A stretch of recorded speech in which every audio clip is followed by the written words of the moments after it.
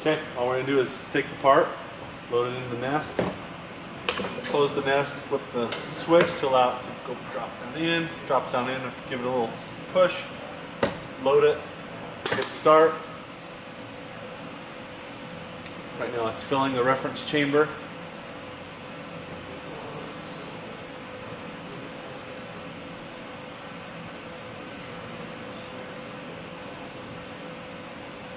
Once it's filled, it then goes into the actual test.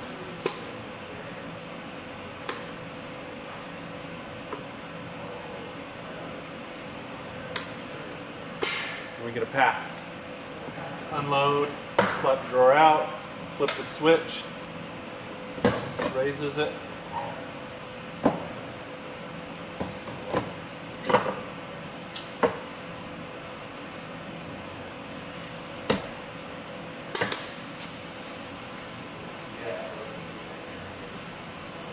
Again, fills the reference chamber.